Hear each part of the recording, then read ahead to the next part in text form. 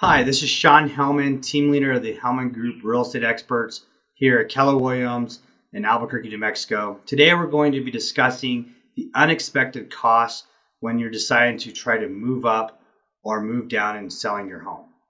But before we get into today's topic, I'd like to point out two links on our website.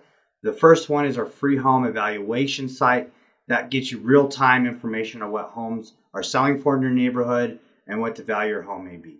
And the second link is our free home search site that gets you 24/7 access to all properties and multiple listing service.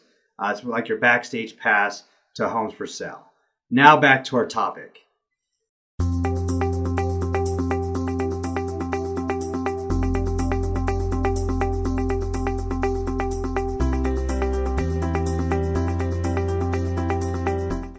Moving up and some of the unexpected costs in getting your home sold in order to buy a new one. There's really 5 key things to consider when you're deciding to make this move.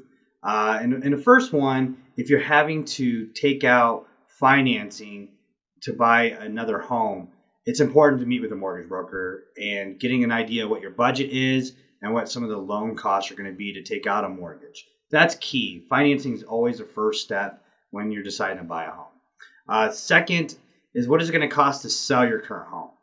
That's where I come into play. I can come out, meet with you, give you an equity evaluation of property, and this will do 2 things. One, we'll determine what your pricing strategy is to get your home sold, but also what the estimated cost to get your home sold. It will explain some of the real estate commissions, some of the title costs, things that you can budget for. But more importantly, it'll show you what your equity is in your home and what you can walk away with, because you want to know how much money will be left over after the sale of your home in order to put that into your move and into the purchase of your next home.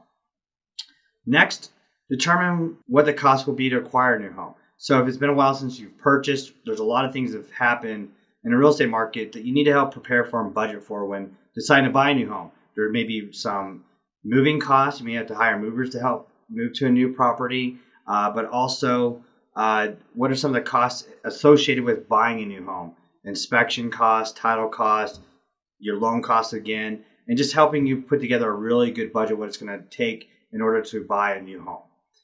The next thing, getting your home ready for sale, and that's really what type of repairs may be associated with that. One thing that we highly recommend is pre-listing inspections. This will have your home fully inspected. You get an idea what type of repairs you may incur, but also you can get estimates on some upgrades that you may need to do to your home, maybe repainting, doing some upgrades to the flooring to get it ready for prospective buyers. And that really feeds into the last thing, which is getting your home ready for prospective buyers. I have some previous videos on staging that I can refer you to, but we also have a expert stager that we work with our team that can come meet with you and point out things to get your home ready for sale. And a lot of it, just to kind of recap, is getting your home decluttered, having it staged, rearranging some furniture or moving some things out into storage, and maybe getting your curb appeal correct for the sale.